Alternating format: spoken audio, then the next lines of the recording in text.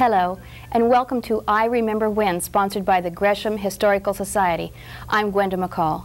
This evening, we're going to take a walk down memory lane with a man who has delighted Portland and East Multnomah County audiences with his rich baritone voice for many years. I'd like you to meet Bill Elliott.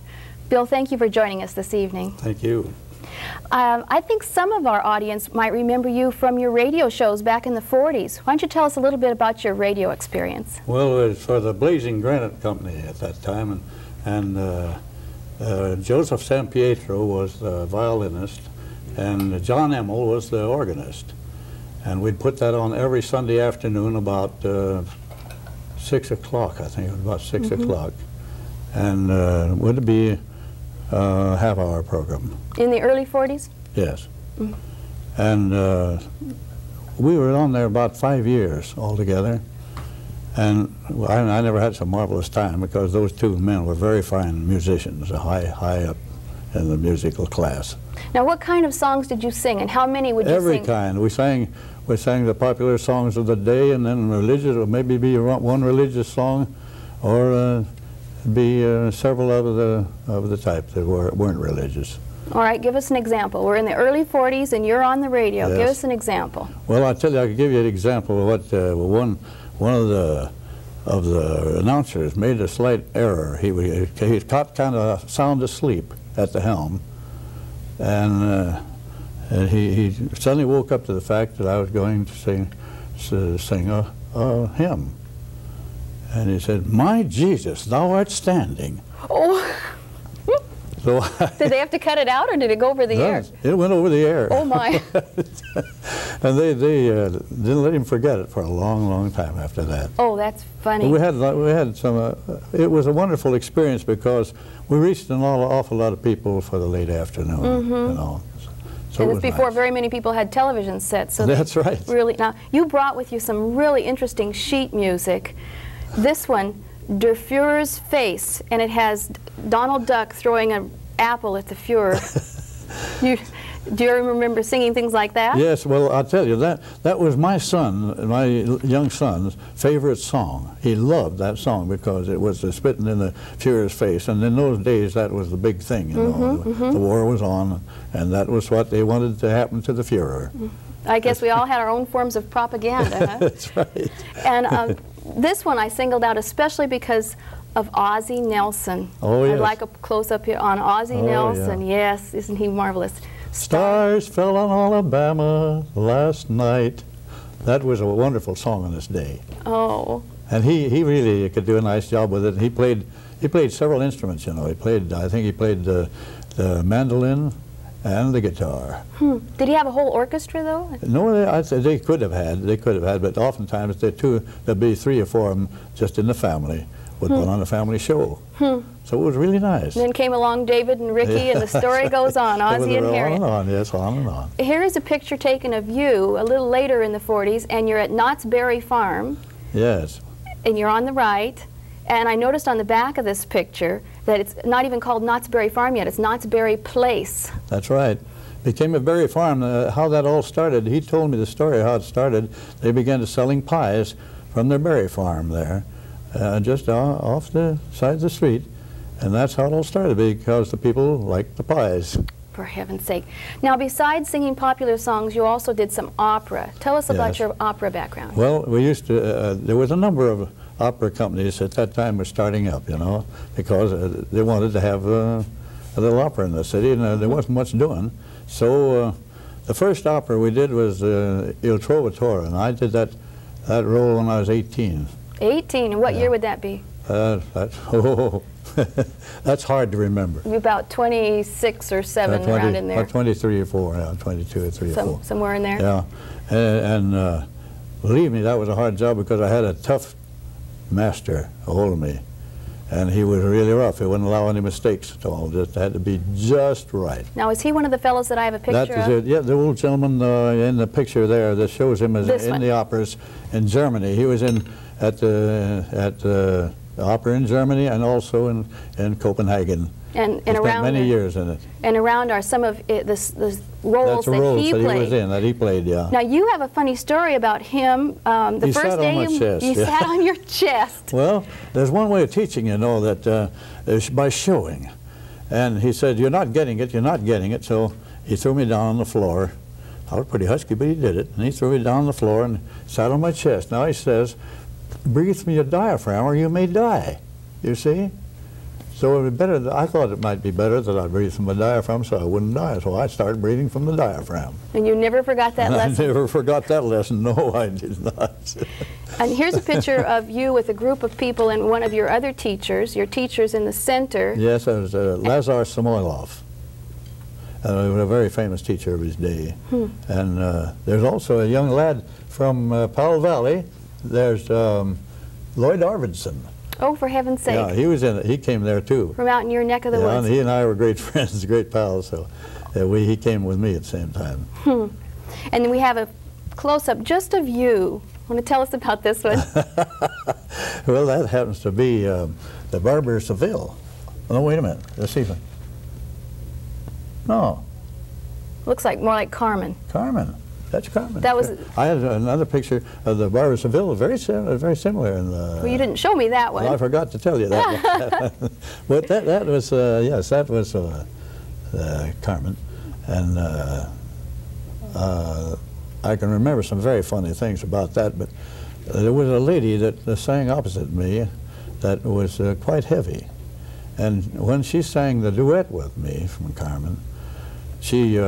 I don't know, she began to shake me so that I couldn't hardly, you know, sing. Oh. And she breathed so heavily. But we got through it, but I don't know how. Oh, that's funny. And I wanted to laugh so badly. I was right on the verge of going all to pieces. And you're only about 19 years old, so it'd be twice as funny when you're 19. Absolutely. Oh, for heaven's sake. All right, let's go back to your roots a little bit. Now, you came from the Gresham area, just East Gresham area. And this picture is of your grandfather and Grandma, and your dad is standing right behind Grandpa, right? That's right. And the whole family were engaged in store business. I mean, like the brothers, all were engaged in store business, like general merchandising. For heaven's sake. Well, one of them was over in Damascus, another up just a short distance from the old Elliott store. He was in there. And then my uncle Frank went up into Alaska in the gold rush, and he opened a clothing store up there. Huh. So it was quite an interesting life. And in those days, some of the fellows would give these miners a little money to support them to go out and mine. And then if they struck it rich, why, then they'd give them back, you see. That's how he did business up there. Up in Alaska, but it was a lot different then. But the Princess Sophia went down in the Straits with him on it, and that was 340 people lost their lives there. Oh, and he was on board there. That's too bad. Now, this picture was taken prior to your birth, so it has to be before 1907. A long time before. And how did this family come to settle in Gresham? What's the history behind Well, I'll tell you, of course, they crossed the plains from Missouri. The Elliots crossed the plain from Missouri and came over the Oregon Trail. And like wagon train? Yes, they did. Yeah, so I'm kind of proud of that fact. Really? It was a very hard life that they had. And they used to come through on the trail, and then they'd get over to Boring, and they'd stay there for a little while to decide where they wanted to set up their farm the land. And they had to take those trees out, which is an enormous task. Oh, and for the farming, sure. In those days, they didn't have the machinery. They just usually they either burned them out, you know, with a charcoal burn, you know, and bore a hole in the tree and start a fire in it, and then let it just go on and on. Now that's called coal pitting, right? Yes, they used to call it coal pitting. That fascinates me. They would take it and put the fire down towards the root and then throw dirt on it. Yes. And it would just sit there for like 6 to 8 months and just burn the roots out. Yes, I still have at home the old bore, the thing that you bored it out with. I should have brought that along. I never thought of it. But, I should have brought that along because that would have shown you exactly. The thing was about that long, bored, and you could bore the hole out real good with it. And you stick the fire down inside there. Get it started. Now, did they ever have any accidents with the fire going on? So well, yes. If it burned out, then it wouldn't burn the roots down underneath. You see, it had to be concealed, just all controlled. Sometimes they had to maybe put dirt over the top of it so that it would, the heat would stay down at the roots. Anybody ever get burned? Well, I had a sister that was running along one day, and the thing caved in where the root was, and she burned her legs real badly. And but the root was actually burned away, and so yes, when she stepped there, when she stepped, it went right on down. Yeah, sure. I did hear a story that when people planted like berries in a field yes. where they'd coal pitted, that the berries never grew as well where the stump had been burned. I guess it just parched all the goodness out of the earth. That's right. That's exactly what it does. Yes, that's exactly. Although, talk about it being some kind of fertilizer for some types of things. Oh, sure, the ash. Yeah, for some types of things, but some things would not grow in that stuff. For heaven's sake. Okay, let's go on now with your mother's side of the family, the Bonas. Yeah, the Bonas, yes. Want to tell us about this picture? Well, that's yes. At the time this picture was taken, the Meyer and Frank company downtown was just a basement with a cover over the top. And they were beginning to bring in some real nice clothes. So my grandfather and those three girls went on down to Portland, and they bought those outfits for all three girls. The height of fashion. The height of fashion in those days, yes it was. And your mother is the one in the middle. Yes. Now, how did the Bonas, and this is Bonaparte Road right out here. Yes, Bonaparte Road's out. How did they get here? They came over the California Trail. They went into California from Tennessee, and they mined all the different mining places, rivers and so forth down in California. Came up through to Bakersfield, and the mining there, and they had a terrific earthquake there, and it dammed up the river, and they had an awful flood in there. And the Bonas had the only high spot, so they had an awful lot of people in that one high spot. So at that time there were a lot of snakes too came up with it, and a lot of disease. You know, I mean, people were getting sick with it, and fever and so forth. So my grandfather sold his part to Baker. It was I think he was a colonel or something, you know, a captain or colonel Baker. And that was a field. They had fields there of corn and like wheat and different things, so that the people coming over the trail would stop there to and purchase, load up. Yeah, purchase supplies, huh? So then that's how it became Baker's Field. Well, that's an interesting bit of history. And I have an awful lot of relatives down there yet. And the little scales that you see that the old miner up there is holding was my great-grandfather's scales, and of course it came to my grandfather too. So that's kind of an interesting fact. And they mined down all in California. Then they came up through Oregon and did some mining up in southern Oregon. Then went on up through Washington and Idaho mining. Pardon me. And when they came back, they got over to Damascus and decided that was a good place to settle. Settled so right they took up 240 acres. That was the amount of land that most of them would take. And that's, the Elliots also had their 240 acres over there. Now, is that a land grant? If you were married, you got twice as much, and you got the 240. Is that how that I don't really know about that. Well, I'll have to look into the history on that one myself a little bit. And I know this much, that two Bona girls married two Elliott boys, and so I've got double cousins over there. Oh, how did your folks meet? Well, that wasn't very hard. They only lived a few miles apart, you know, and they all went to the same church. When you start going to church with them, that's the end of it right there. Of course, that was about the only entertainment. Sure, they had the only out, you know. Let's go on with some more of these photos. This is a photo of your family just before you were born. Yes. Yes, that's right. And all the girls, you notice, wore ribbons then. I don't think they do that anymore. And this one, tell us about this one. This is the old house where I was born. In fact, I was born in the kitchen of that house. The kitchen? Why the kitchen? Well, I never did know, but I know that my aunt was the one that delivered me, and at this time, I was about, in that picture there, that shows a small picture of me with my mother there, and I think I was about 2 or 3 years old. When you're the baby in her arms. Now this home is still standing. We drove out and saw it the other day. It's on Southeast 282nd, which used to be called East Powell Valley Road, right? That's confused me. Powell Valley Road and perpendicular to East Powell Valley Road. Sure. And the address is 2725 Southeast 282nd, if anyone wants to drive out and see Bill Elliott's home that he was born in. You can't hardly find it for the brush around it now. It is overgrown. I didn't recognize it. I could hardly recognize it at all, because so much had grown up around there. But that's what happens, you know, through the years. And just down the road a little bit, your grandpa had the Elliott store. Yes. And it was, we drove by there, and right on the site is the Lifeline Baptist Church, where the store used to be. Yes, that's right.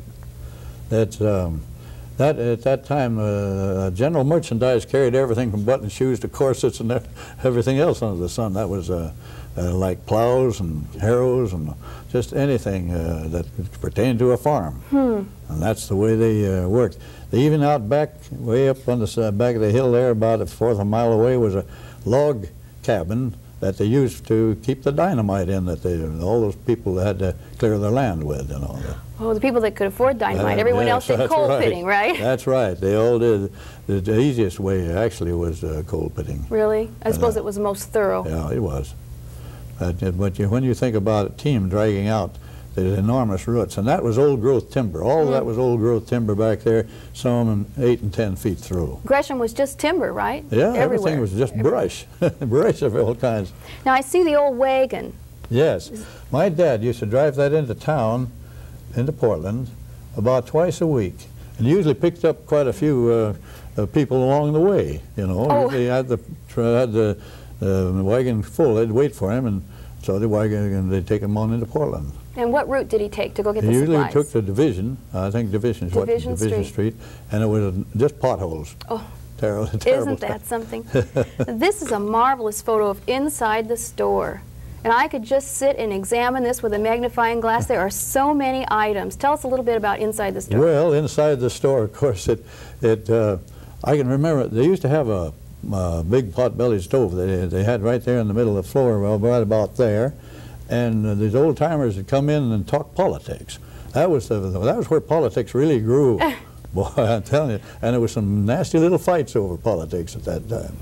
They get an awful upset and go out, and they decide to go outside and have it out. Oh, gee. That was quite common. And then they used also, they had a funny thing for the candy and soda pop.